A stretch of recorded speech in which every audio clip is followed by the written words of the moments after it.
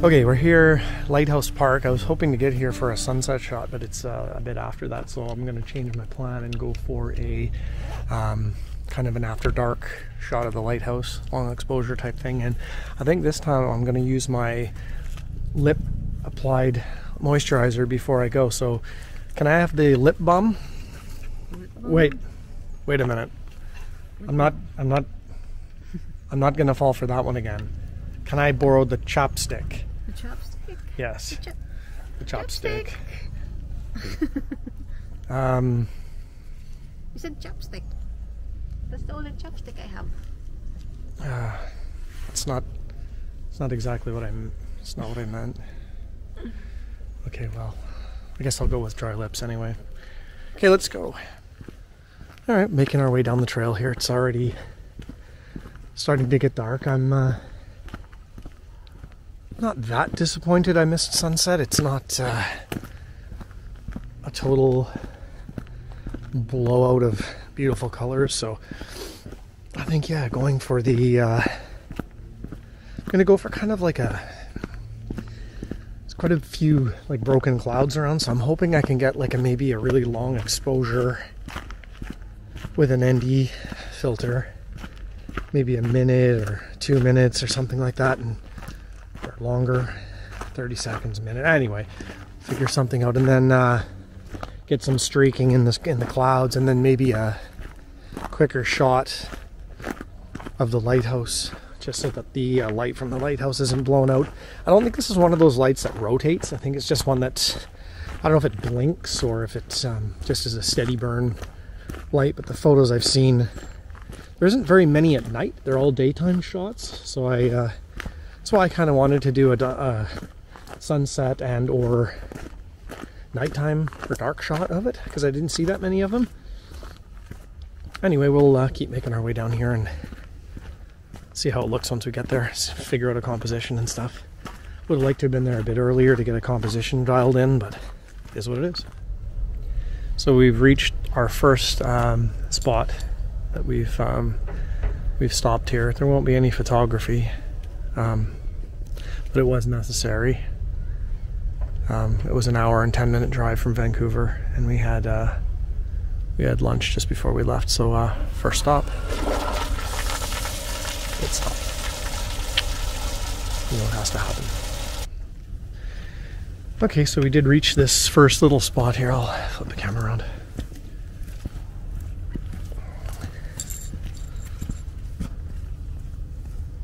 So we're gonna go down here and see what we see from here. I think I want to be on the other side of it, but I'll check this out first. So we went that way, where that sign posted, and you literally just go up to the top of the rocks here, and the lighthouse is there, but it's obscured by the trees. So, and it's really slippery and really rocky. So I wouldn't recommend that. We're going to go back to this main trail and kind of take this left that keeps going here, because I saw some people down on a little peninsula down there, and I'm sure that's where this trail keeps going to. Yeah, that was not easy. It's pretty crappy, slippery rock to climb over.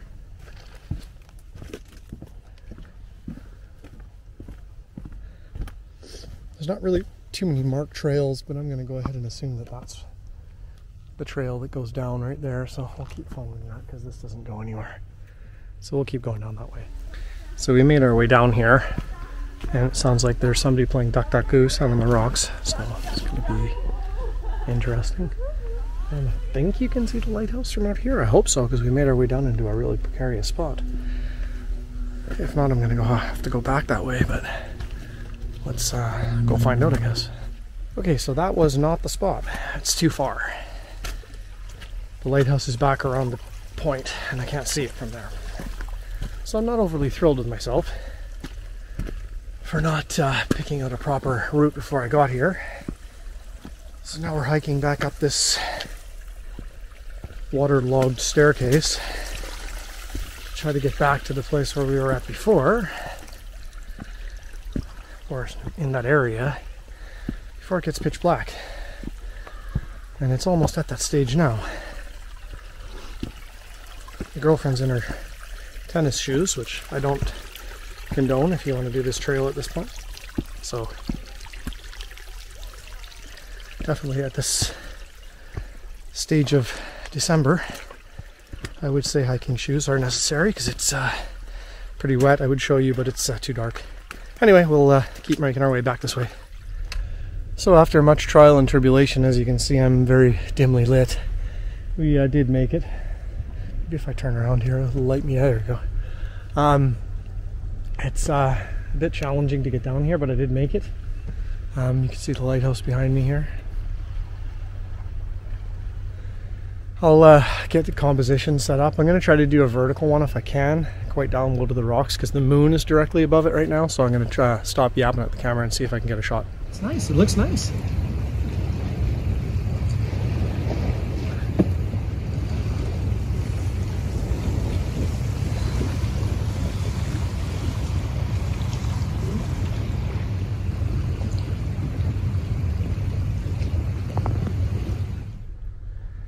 So I did take a shot already. It's kind of cool. I got the lighthouse in the foreground, and well, not in the foreground. There's some rocks in the foreground, but right above the lighthouse right now, the moon is out. So I got the lighthouse with the moon behind it. It's already a 25-second exposure. I have the 6-stop ND on, which I'll take off. I was bringing it just because I thought I'd get here earlier, but I can take that off. And right now I'm shooting at f2.8, and it's a 25-second exposure. But I'll show you the back of the camera. It's going to be hard to see, obviously.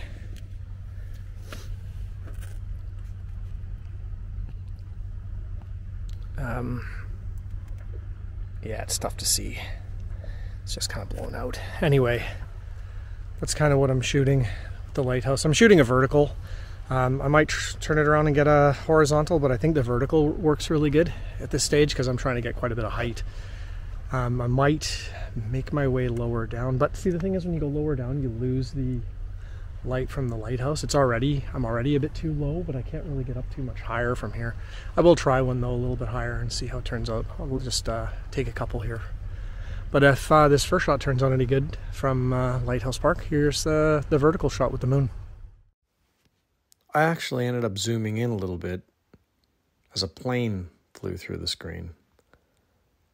So I zoomed in and captured the plane in the long exposure, and like the way it turned out, so here's that shot instead.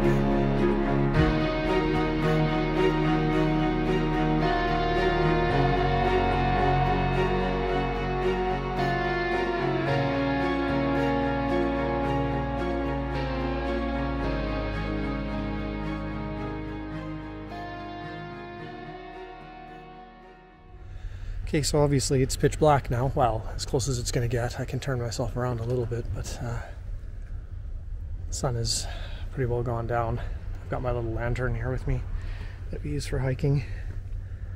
Yeah, I've tried a bunch of different exposures.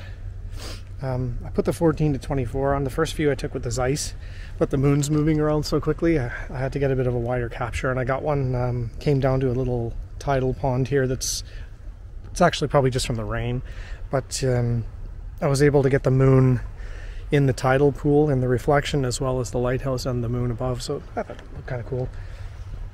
And if that shot turns out any good, here it is now.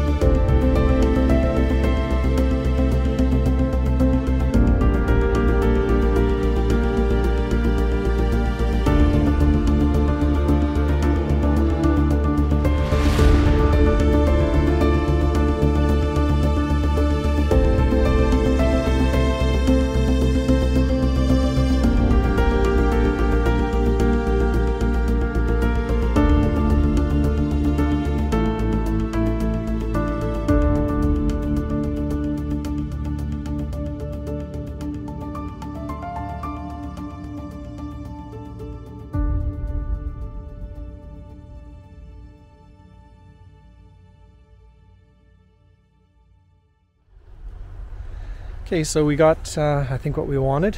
Got a couple of horizontal shots too. I did a bit of, it's a little trick called light painting. I don't know if you are familiar with it or not, but you just get in a dark situation like this, you get a flashlight while the long exposure is going off and just quickly move it along the rocks. And it lights up the rocks while it's taking a long, well, anything you want to shoot while you're taking the long exposure.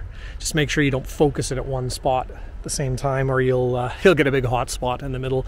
You have to kind of just, exactly like it says, go like paintbrush strokes. And yeah, if that vertical, sorry, it's a horizontal. If that horizontal with the light painting turned out any good, here it is.